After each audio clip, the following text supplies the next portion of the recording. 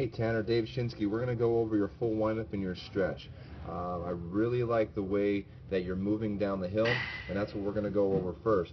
Okay, so out of your full windup, you got the old traditional over the head. I really like it.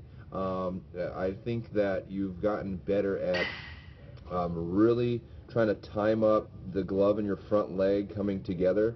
So what I mean by that is as you come through and into your movement, okay, you have a fluid break, and I love the way that you're getting this ball to go trace your leg. I call it tracing your leg, and you're very good at making that that trace happen and just keeping your momentum going down the hill. So you can see that your back knee, your ankle, and your hip are really moving forward towards the plate, and you don't really lose any momentum.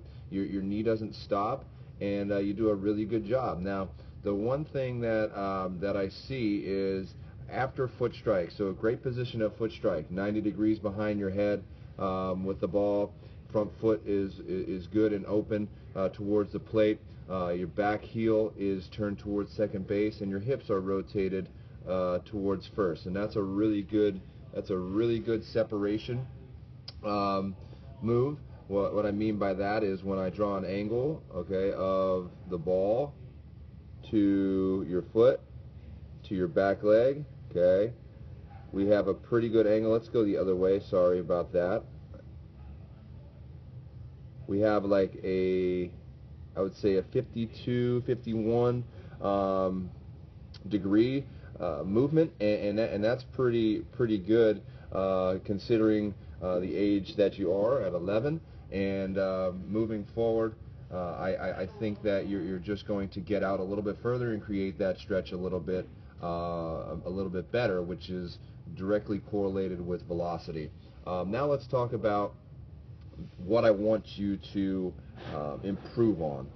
From this position, all right, you're a really explosive kid, and I see this a lot with guys that are really getting a lot of intent through the ball. So I don't mind it right now, but if you as you get older and stronger, this is going to put more and more stress on your elbow. And I think that your dad has told me that you're experiencing a little bit of elbow pain after you pitch a big game. Okay, so we want to eliminate this coming off the rubber, all right, or coming off the ground. Sorry, let me clear that really quick.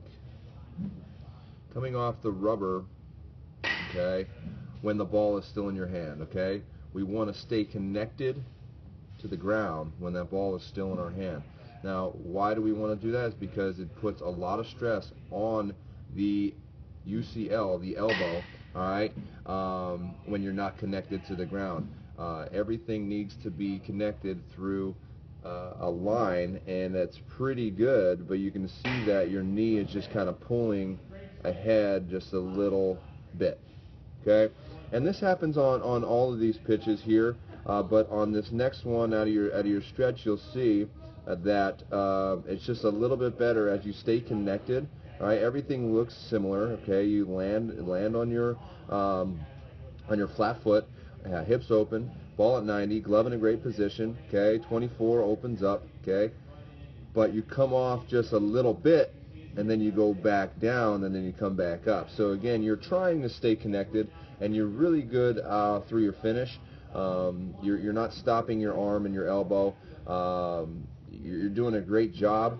But again, sometimes it's that strength factor of being 11, 12 years old, a little younger, and you got to grow into that body and into your strength. So again, I know you're an explosive kid, and your intent is really good.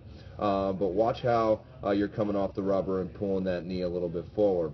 I'm going to send you a few drills.